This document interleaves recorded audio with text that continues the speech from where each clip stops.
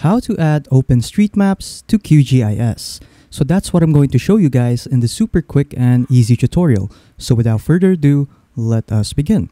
So first, what you want to do is go to plugins over here and then just click on manage and install plugins. And then after that, what you want to do is to search up for a plugin called Quick Map Services. So once you're here, just click on install plugin and then there you go. It is now installed. So after that, you can now exit out of here and then go to web, go to Quick Map Services, and then from here just go to settings. And then once you're here, what you want to do is go to more services and then just click on get contributed pack. So just click on that, wait for it to load, and then there you go. The contrib pack was downloaded. So just click on OK, and then next just go to visibility over here and include and exclude groups that you want in your plugin. So you can exclude groups like Waze, Yandex, Mapbox, and a lot more. So feel free to customize this section out. So once you're done, just click on save, and then after that, just go back to the web again, go to Quick Map Services, and then from here, just choose the group that you want to add or use for your OpenStreetMap. So as an example, I'll choose Google over here,